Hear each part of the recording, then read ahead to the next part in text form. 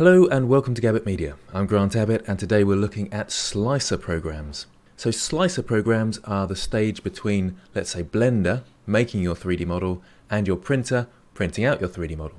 So you need to send it to a slicer program which works out all the intricacies that your printer needs. And when your slice is finished with the 3D model, then you can send it to your printer or put it on a memory card and place it in your printer.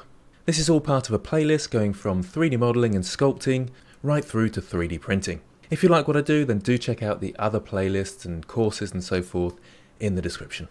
So the slicer program I'm using is Ultimaker Cura and the version is 4.8.0. I did a small amount of research, found this one and it worked fine. Now some people have commented that there are better ones.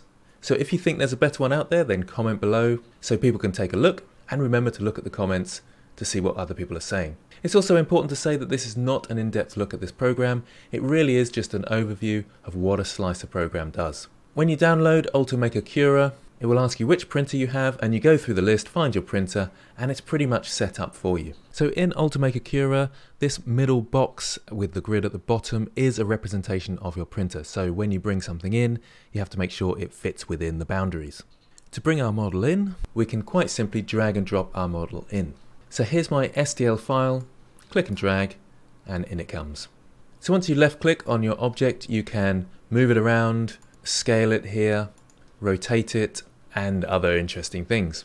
Now someone did suggest that when you bring it in, you do rotate it slightly, because you can get a slight seam down the front. So pushing this off to the side seems like a good idea. Also check your scale, just look at the units. So this is around 86 millimeters.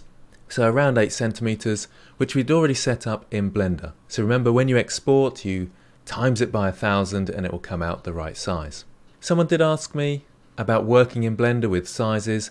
When you first start out working in Blender and you're sculpting, keep it nice and big. So around the default cube size, which is sort of 2 meters or something. That just makes it much easier to sculpt and zoom in and out and all those sort of things and remesh. But when you come to 3D print, that's when you resize just before pressing export. Blender's very much set up for doing things that are big, so you have to change a few settings if you're working on small items. So to save that hassle, just reduce it before you export. So if you want to rescale, you can rescale in here, as you can see there. I'll just undo that with Ctrl Z. To move around our scene, it's right click to move around. Middle click will strafe around, and the wheel button to move in and out. Now one thing, if we come around to the bottom here, we can probably see some red marks, and that's where it's saying there's some overhang. These dots and things in here where the ear is, the program will make supports so this doesn't collapse when it's printing. So obviously it can't keep printing at this angle, so it has to put in some sort of supports, and you break those off afterwards. But we can help this out by moving the model down just a touch, so these sort of curves at the bottom here are going to be really awkward. So I'll go to my move tool, I'll bring it down and insert it into the bottom there. So we haven't lost too much there, but we'll give it a nice flat base.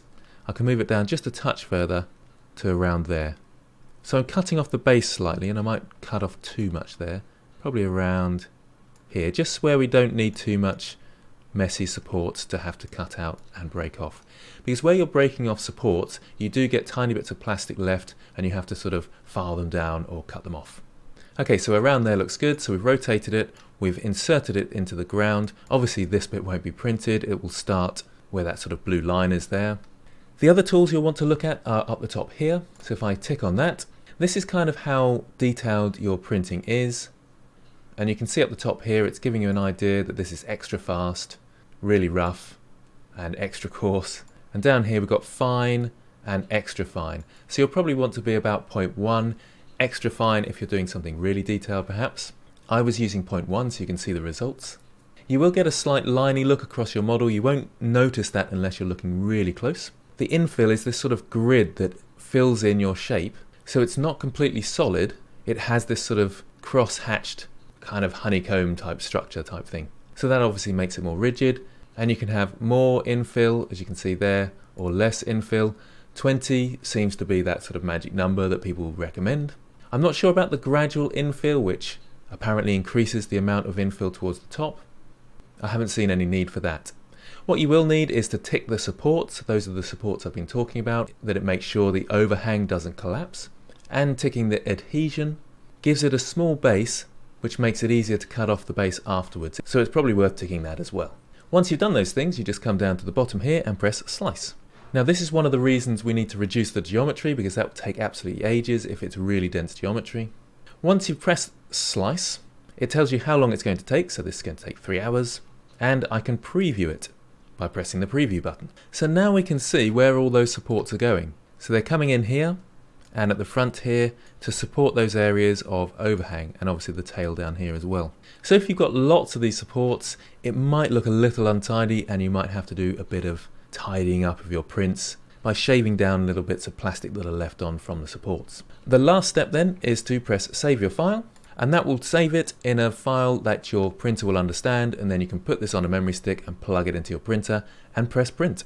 It really does seem to be that straightforward. Here you can see a time lapse of it printing out. I'm using the A20 printer from G-Tech, which I'm really pleased with and very impressed with. I'm also using a grey G-Tech filament, which they were kind enough to supply for me, and apparently they are experts in filament, and I must say I haven't had any problems with clogging or anything like that. It wasn't too complicated to change over the filament, that was fairly straightforward, and there's some great videos from YouTubers out there which will talk you through those processes. And there is the finished wolf, so we've gone right from sculpting to 3D printing. And it was relatively painless, much more painless than I was expecting, and I'm really pleased with the results. I'm very surprised about how well they've done, especially with all the overhang and the supports. They tidy up pretty nicely, so I'm really pleased.